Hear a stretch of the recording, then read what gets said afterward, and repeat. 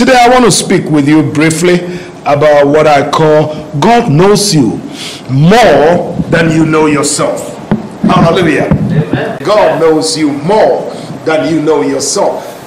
So, as simple as it is still a struggle, because many of our challenges, many of our depressed feelings, many of our eagerness to please people, many of our impressions that we make in life seems to suggest that we are more concerned about people who know us than we are of God who knows us. Amen. Hallelujah. Amen.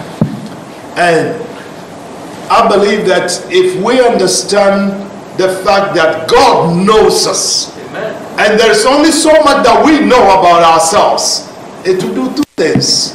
It will make us humble before Him, number one. And number two, it will give us all the courage it takes to be able to walk in victory in this life. If I know that God knows me. Hallelujah. Amen. And I'll pick up just about 2 or 3 things and then I'll be out of your way. Number one, God knows you more than you know yourself. Number two, because of that, God knows your weaknesses. God knows your weaknesses. And number three, God knows your strength. Hallelujah. Amen. God knows your strength. If He knows you that much, then certainly He knows your strength.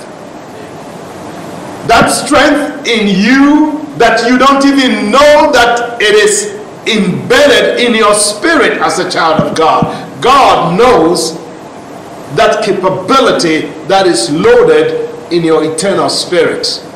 Amen. Let's pray. Father, in Jesus' name, we ask for an entrance into your word, O God. Speak to us, even as we bring the bread of life. We give you praise in Jesus' name. Amen. Amen. We're reading from Jeremiah chapter 1, verses 4 to 6. Jeremiah chapter 1, verses 4 to 6. And I'm speaking on the title, God knows you more than you know yourself. Title, God knows you more than you know yourself. Hallelujah. Amen. Jeremiah chapter 1, verses 4 through 6. It reads, Then the word of the Lord came to me, saying, Before I formed thee in the belly, I knew thee. And before thou camest out of the womb, I sanctified thee. And I ordained thee a prophet unto the nations. Then said I, O Lord God, behold, I cannot speak, for I am a child. Hallelujah. Amen. Here is Jeremiah, and God has revealed himself to Jeremiah and is sending Jeremiah to undertake a mission. And now the prophet is giving excuses because he really did not know who he is. Amen. Hallelujah. Amen. One thing you want to get in mind, that God told Jeremiah here, he says, before I formed thee, I knew thee. Before you were made in the womb, I knew you. That means when you were just a thought in your parents' mind, God knew you. God knew you. Before you were just a clot of blood, God knew you. Before you even showed up in the monitor for them to determine male or female, God knew you. That's how much God knows who you are and who I am. He knew us before we became. Before you ever made your first movement in the womb, God knew you. Before you ever made your first cry and your first smile, God knew you. God knew you. Now, we read in Psalm chapter 139, Psalm 139, and I love that reading, verses 13 through 16. Psalm 139, verse 13 through 16. He says, you made all the delicate inner parts of my body and knit me together in my mother's womb. Thank you for making me so wonderfully and complex. Your workmanship is marvelous. How well I know it. You watched me as I was being formed in utter seclusion, as I was woven together in the dark of the womb. You saw me before I was born. Every day of my life was recorded in your book. Every moment was laid out before a single day had passed. Hallelujah. This is how much God knows you. Amen. Now, since God knows us this much, isn't it obvious to say that God knows your weaknesses? You know, we try to hide our weaknesses, our weaknesses. We try to hide them. We only want people to see the good of us. And maybe that's okay. But that's why we are pressured all the time, living our lives to impress people. But you cannot impress God. You cannot. Nothing about you surprises God. God knows you. We do the best we can to hide our weaknesses, and if we have to cover it up with education.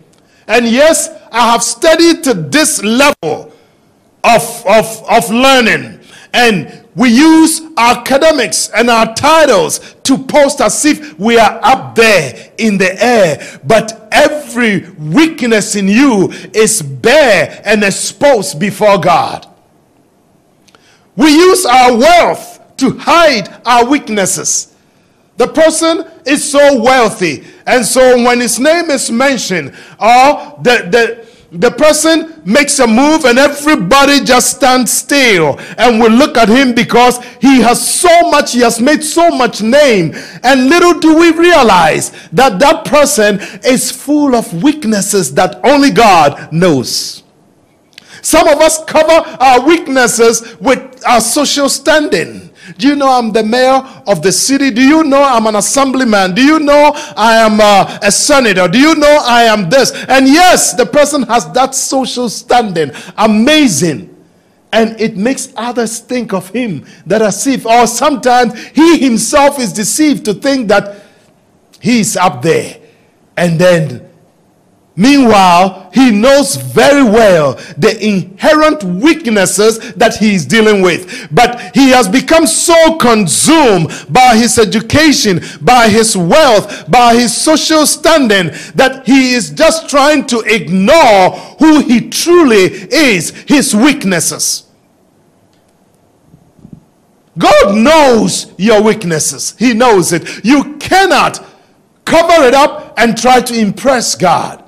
No wonder God says, hey, when you come to the altar and you remember that something is not well, something is not sitting right, you better leave it and go and settle it with whoever you have to do with before you offer that sacrifice, because I know all about you.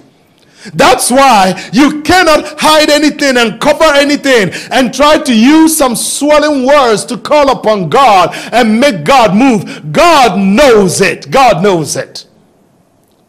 Hallelujah. Church, God knows our weaknesses. He knows our weaknesses. In fact, in the book of Psalms, Psalm 103 verses 14, he says what? For he knows how weak we are. He remembers that we are only a dust. In fact, one version says he knows our frame. He knows how we are made. He knows. God knows it. Well, somebody would think that that is humbling. And of course, it should be humbling to know that God knows you that much. And not only humbling, that should lead us to fear him. Amen. If I know that God knows me, whether I am inside or I'm outside, whether I'm just trying to impress everybody, but God knows me. God knows what I mean and what I don't mean. God knows who I truly are. Then it will make me fear him. It will make me open up and be honest, both to him and to myself. God knows us.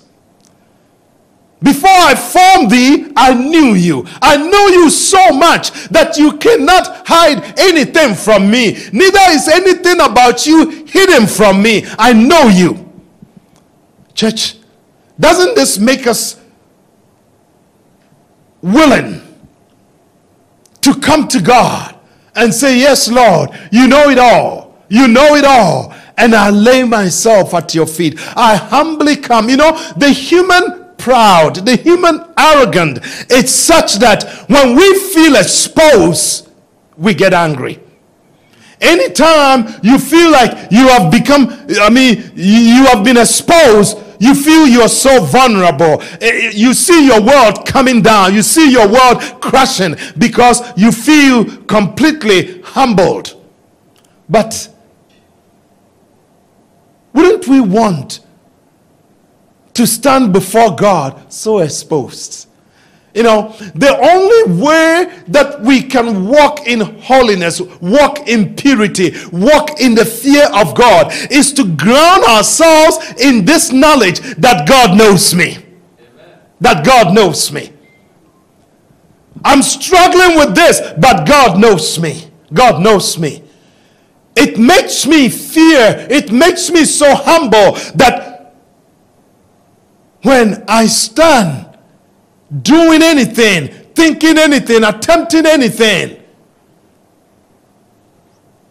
I will do that out of the fear that God knows me.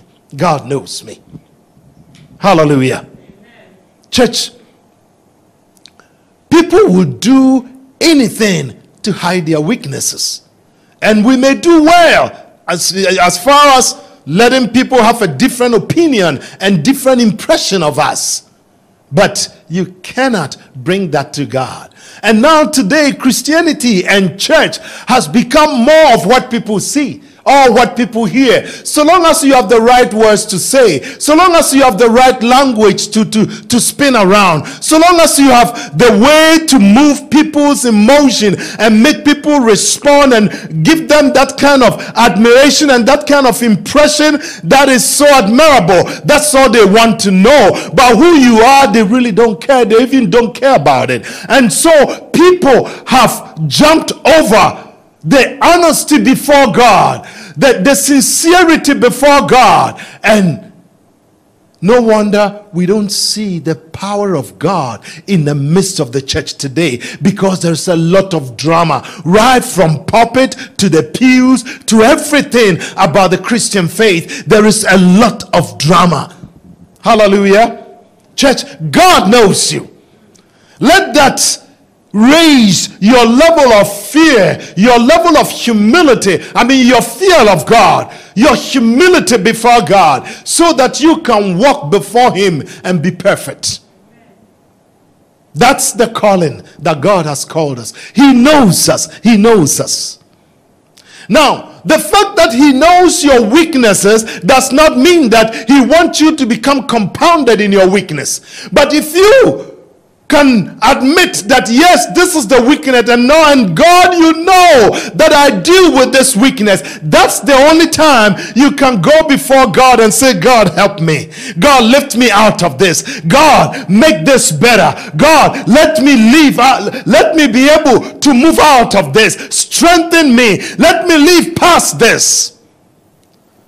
But unless we make that kind of admission, knowing that God knows it, and bringing it to him for him to fix us, we will live with that weakness. We will overlook that weakness and we will deprive ourselves of that great and mighty power of God that is ready to flow through us. Hallelujah. Church, God knows us. He wants to build us. But can we admit that, yes, Lord, I see this weakness. I see this shortfall. I see this limitation. I see this thing in me, Father God. I want to become like you. I want to become like Christ. I want to walk the way you want me to walk. You called me that you will make me to become the kind of person you want me to be. Yes, Lord, I have all these weaknesses, all these struggles, all these challenges, and yes, Lord, you know, and I admit it. Lord, lift me up and out of this situation, of this condition, of this state of life. But we ignore. And in fact, sometimes, as powerful as confession are, you don't even hear confession today in church. Even though the Bible says if we will confess our sins, he is faithful and just to forgive us and to cleanse us from all unrighteousness. Believers, in an attempt to impress people, and that's what we do most of the time, we forget ourselves and we bring it to God. And so when even we are disobedient to God in some way, we still don't want to admit that it is sinful. Oh yeah, I made a mistake. Yeah, I think we find a nice way to rationalize it and then go with, because it's so depressing to think that you're weak. It's so depressing to think that you are struggling with this and that you're a sinner and that you have this challenge here, and so you don't hear or you don't see believers truly pouring their heart and their weaknesses before God for God to mend them and fix them and make them strong as can be. But God knows you. You cannot impress him. You cannot. I knew you when you were in the womb. I know your frame. I know everything about you. So you don't surprise me. That weakness you have, I know it. I know it. But I'm waiting for you to come and humbly seek help. Would you be willing to come? I know it is there. But have you sought my grace, my mercies to fix it? In as much as you don't admit it, there's little or nothing I can do. Because unless you admit it, you will not be healed. That's why I say, if you confess, if you admit, there's so much I can do. But believers today, the reason why we can live anyhow today is much because we really don't see that God knows our weaknesses. He does. Hallelujah. And just not knowing our weaknesses does not make, it's not all what God wants to do. Besides the fact that he knows it, what he actually intends is that we will be willing and cooperate with him, so he will lift us up and out of that weakness. Amen. And more than that, if he knows your weakness, then certainly he knows your strength. Hallelujah. He knows what you are capable of. He knows what you can do. God knows it. In fact, he knows you more than you know yourself. And when he called Jeremiah, Jeremiah began giving his excuses. I'm too young. I'm too this. I'm too this. For God to call him for that task, it means that God knows something about this guy that this guy himself doesn't even know. It was the same when he called Moses for the deliverance of the Israelites from their captivity. He called Moses, and then Moses was all over the place with excuses. I don't know how to talk. I stammer. I cannot do this. I cannot do this. For God to call you, he knows what you are capable of. God knows He knows your strength.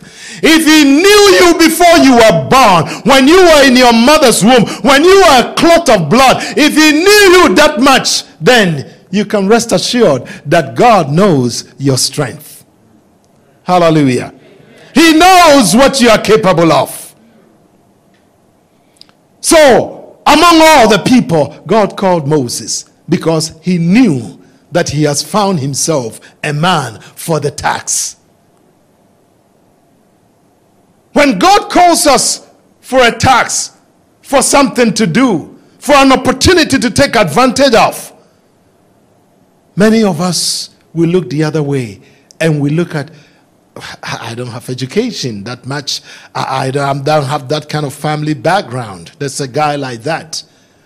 Gideon. God called Gideon. The Midianites has oppressed the Israelites for years. And God called Gideon that you are the man for the task to take the oppression of the Midianites off of the back of Israel. And I like what Gideon said. It's so interesting. What did Gideon say? Let's read what Gideon said. Gideon said, this is in Judges. Judges chapter 6. Yeah, Judges chapter, I think we're reading from Judges chapter 6 and verses 14. Judges chapter 6 and verses 14. Let's even read from verses 12 through 15. That will be even better. When the angel of the Lord appeared to Gideon, he said, "The Lord is with you, O mighty warrior." Then Gideon said, "Hey, pardon me, my Lord." Gideon replied, "But if the Lord is with us, why has all this happened to us? Where are all his wonders that our ancestors told us about when they said, 'Did not the Lord bring us up out of Egypt?'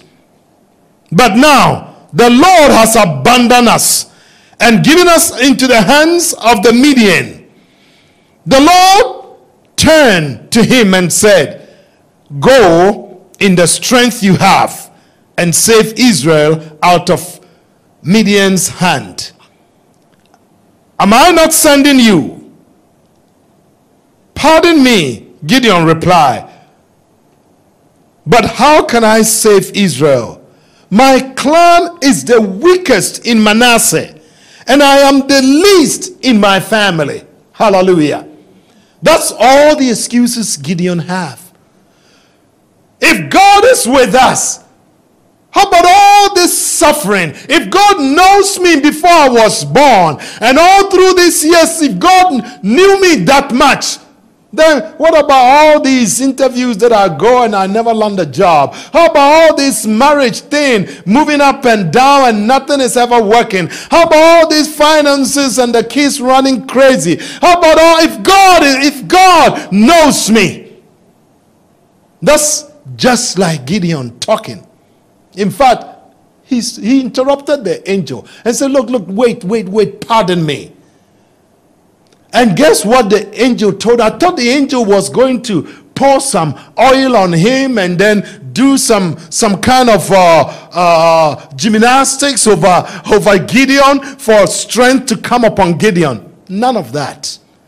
All he said to Gideon, he said, "Go in this your might." Hallelujah. So the angel knew the power available, already resident in Gideon. All the while, Gideon was walking around with the grace, with the anointing, with the strength of God. All the while, God have known him to be a mighty warrior. But Gideon had limited himself because of his family background. His family is Manasseh. It's not one of the popular tribes like Judah, like Benjamin. It's not like some of those tribes. And then, even from that tribe in his father's house, his father's line is the weakest in that tribe. These things has gotten into the head of Gideon, so much so that he couldn't see any strength in himself. He couldn't see anything better in himself. God knows that you are able. God knows that you are capable. God knows not just the weaknesses in you, he knows the strength in you. He knows that there are certain things only you can do.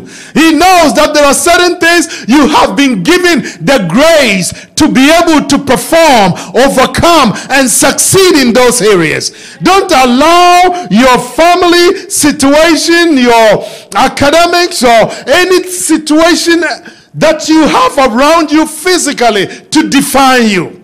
And of course, don't let other people define you too. Amen.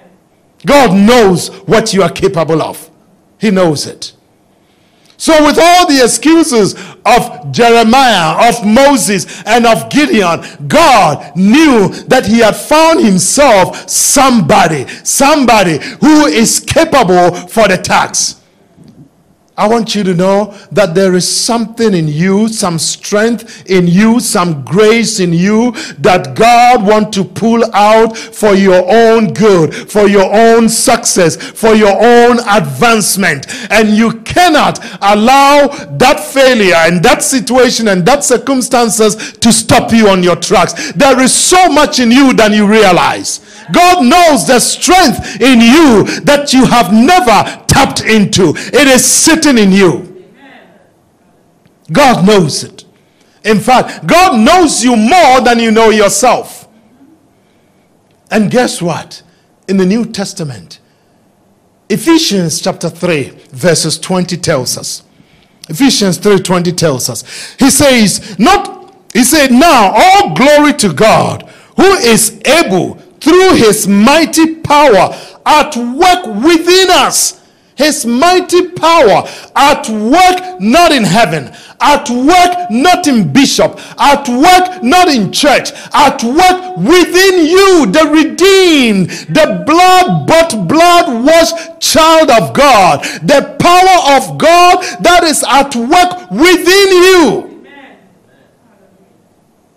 God knows the deposit that through the cross and the resurrection that he has made in you, that you cannot underrate yourself so much.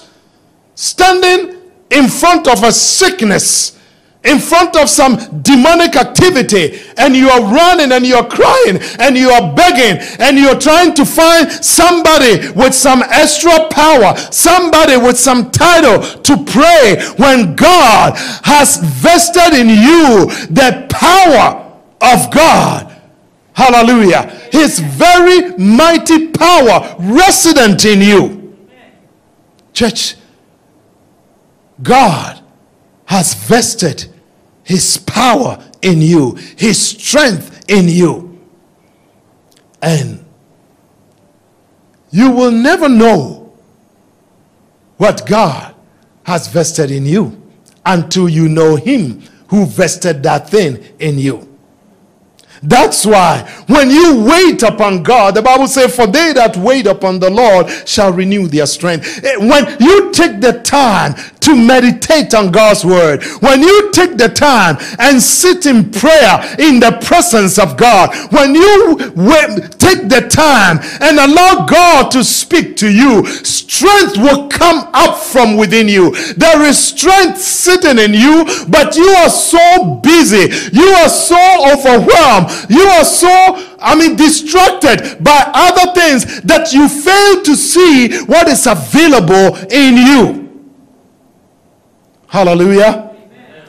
Church, God knows you more than you know yourself, but you need to come to him who knows you that much, so that he will remind you, he will redirect your thoughts, he will strengthen your knowledge and your confidence in him, and that what he has placed in you, you can begin to reach out from within you and begin to be at work. Hallelujah. God knows you. God knows that there is power resident in you. God knows that he has made his authority, his power available to you. And it is in you and through you. Amen. Hallelujah. Amen. So I want to tell you that God said he knows you. He knows you. And if he knows you that much, then you have to know that until you get to know him who created you and knows you more than you know yourself, you will not be able to tap into that power of God. He knows you so much that he said, any weapon formed against you will not prosper. He must know something in you, something about you, something upon you to say that any weapon formed against you will not prosper. He knows you so much to say that, look, you are the head and not the tail. He knows you. He knows you so much that he say you are more than a conqueror. He knows you. He knows you. You are not a zero like other people want you to see yourself, or your own kind of your own mind wants you to admit about yourself. No, God knows you. He knows that you are the head and never the tail. He knows you that you have a hope and a future. He knows you. He knows you. Church,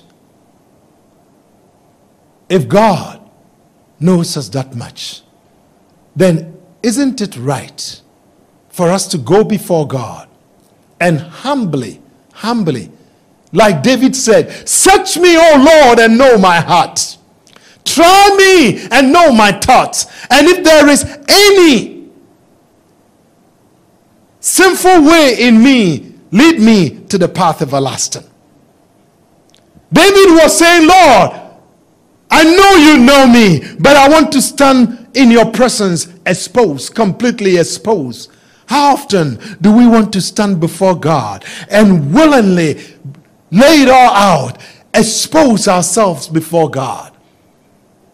And isn't it funny too that even though he knows us, but when we get into his presence, we're trying to find words and find ways to cover up and find ways to excuse ourselves. He knows you. If it's of sin, if it's of weakness, would you be willing, knowing that he knows you anyway, would you be humble enough and open up to God? And open up to God. And he will fix you. He will not allow you to become compounded in that weakness. He will fix you. He will lift you up. But it is also true that the grace, the strength of God, the power of God that is resident in you, you will not be able to tap into it until you go before him and say, Lord, you know me. You know where my strength lies that I do not even know. Lord, open my eyes, direct me. Father, order my steps, that, Lord, I will be able to take advantage of any grace, of any strength, of any ability that you have placed within me. God wants to use us for the strength, the grace, the abilities that he has placed in us. He wants to use it for his glory. But we will be filled with fear, filled with all the other distractions, that we will not be able to tap into it until we take time to wait upon him and seek him to redirect us. Hallelujah. This morning, I want us to pray. If you need to open up to God, you can dress it up all nines and impress it on people, but not on God. No, he knows you. He knows you. In fact, he knows you more than you know yourself. The same way you can always confer your weakness and always confess your weakness and always sit in your weakness, so much so that you will always consider yourself as zero. You will always think that there is nothing good about you and you are not going anywhere. When there is grace, there is power, there is ability sitting in your eternal spirit that God is waiting for you to tap into it. He knows it is sitting there. We want to pray and ask the Lord, Father, enable me to be able to tap into what you have placed in me, that I will be able to accomplish that which you have called me to do. I want us to pray. And whilst we're praying, if you are listening at me and you don't know the Lord, I want to tell you, then you don't know who you are. You don't know who you are. Your title might have given you an impression among people. Your social status might have given you an impression among people, but you don't really know who you are. And you will not know who you are until you know the one who knows you and who knows you more than anybody else. And if you will humbly come to him and say, Lord, just as I am, I come. You know all about me, Father, be it weakness, be it strength. Father, let me live my life for you. Let me walk in you, in your fear. And if you will humbly call upon the name of the Lord, he will not only save you, he will make you rediscover yourself. And you can only do so when you invite him into your life.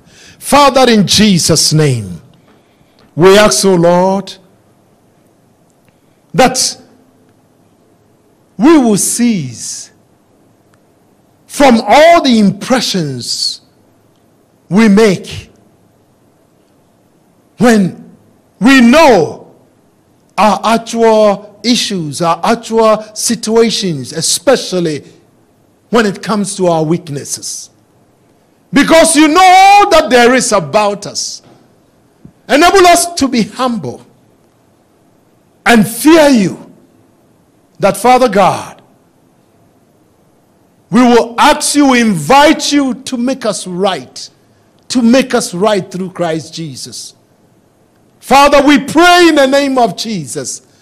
Direct us, O Lord, to rediscover the strength, the grace, the abilities that you have placed within our eternal spirit. That, Lord, we can tap into it and do the tasks for which you have called us to do. We give you praise in Jesus' name. Amen.